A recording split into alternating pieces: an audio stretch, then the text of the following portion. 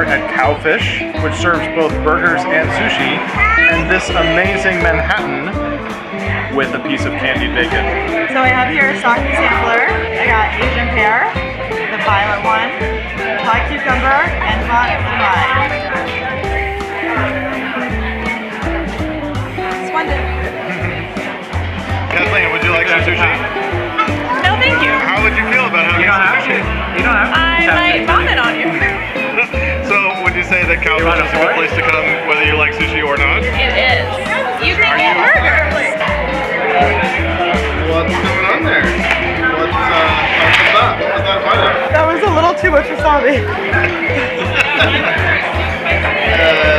I'm okay, this is very good. Okay, what was it? Just a piece of salmon with a lot of wasabi. As applied by yourself, or as applied by? As applied by myself. Yeah, I'm going in for more.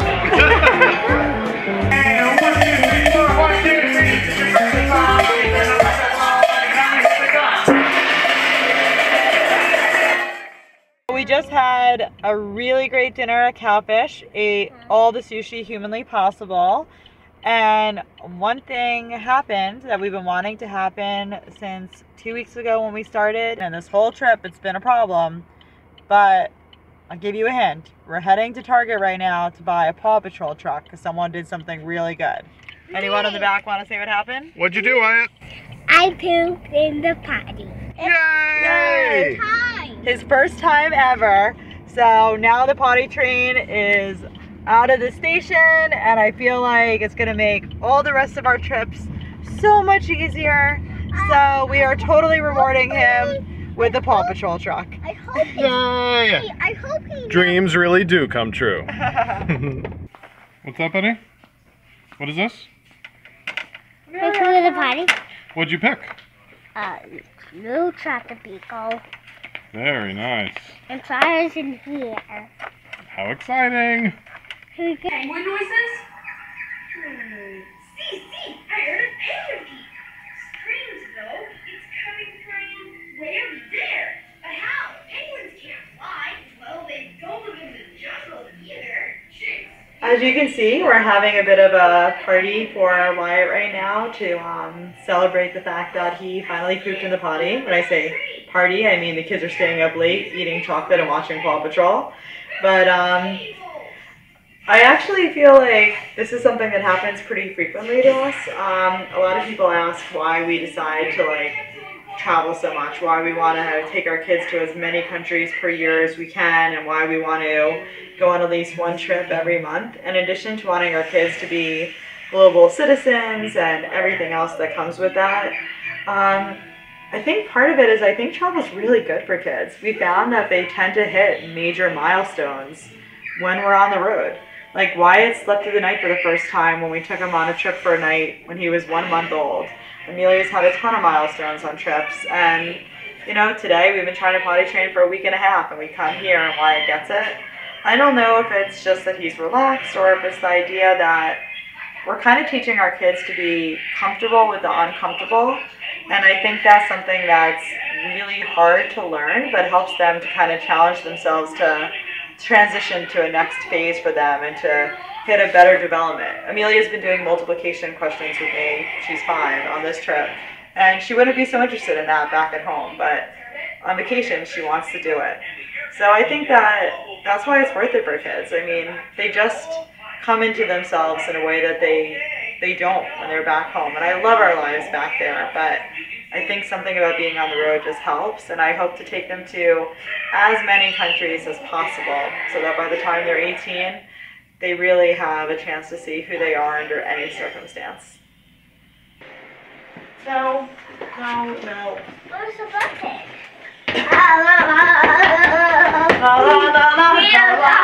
We go crazy every time we're in an elevator.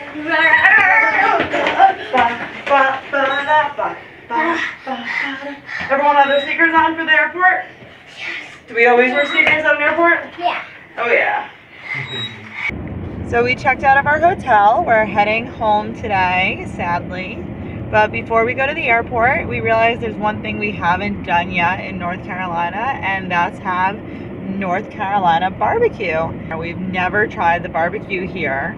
We're kind of Texas barbecue people, and we're a little nervous to try the North Carolina one and see if it stacks up, but we got to give it a try, and we'll try our best to not be biased and give it a fair review. Also a little stressed today. I'm having some issues with my email account, so it's always hard when on the last day of vacation you start being remembered of the real world back home. So I have to just, you know, accept that that's coming tomorrow and try and deal with that while still living in the moment of being here. But for now, yummy barbecue. What do you have there? I have all the beer in the world, including a sour, which I usually do not like, but I thought I'd be a little adventurous. And this is shaped like North Carolina, which seems very appropriate. I thought that was Virginia. Now it is shaped like North Carolina. Very nice.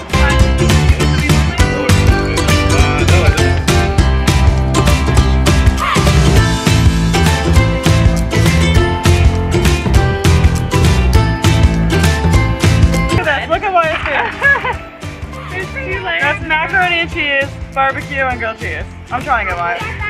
Are you sure you have pork? Yep. And what did you get? No, take your time. I got the 2-meat plate. I got brisket, which is supposed to be Texas style, and then of course I got Carolina chopped pork. This is supposed to be potato salad. It looks like home fries with cheese and cucumber salad. Nice.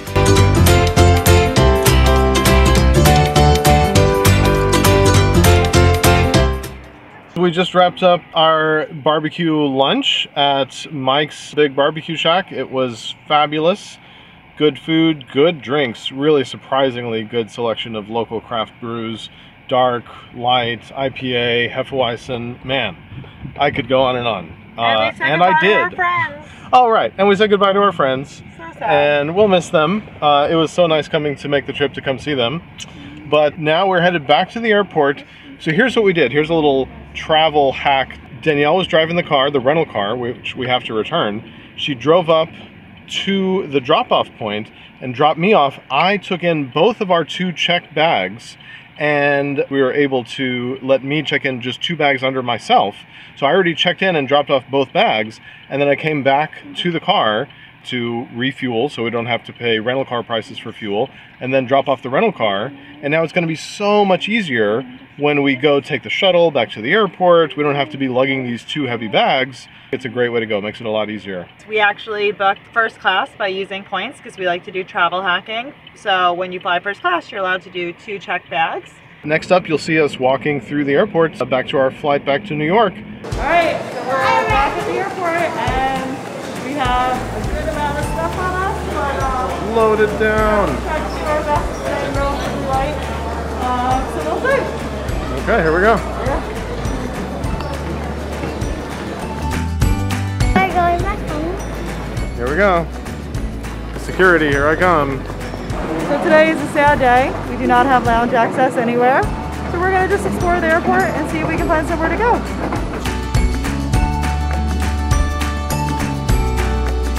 This thing right over here saved my life when I used to come here when Amelia was younger. And they should be in every airport ever. It's a godsend and amazing for moms that are nursing. And it's crazy we don't have more of them.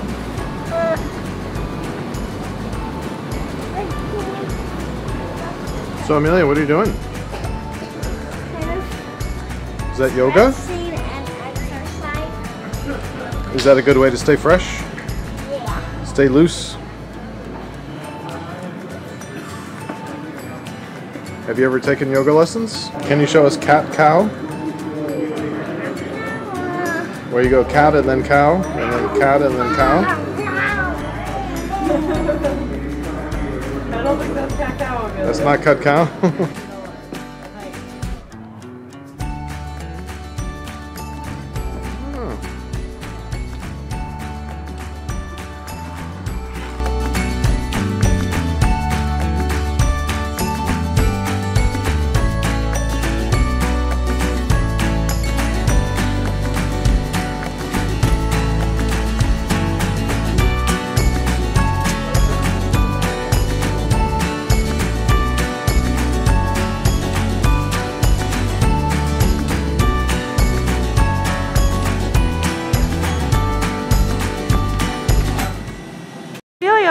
What are you guys looking at? I saw sunset. Oh, it's New York City. Looks like we're back home. We're heading home. All right, you guys, let's go get our bags, okay? So we are back in New York, fighting a little bit of New York traffic to get back towards home and get these kids something to eat. So that's a wrap on the Roberts family trip to North Carolina. But we'll be traveling again very soon.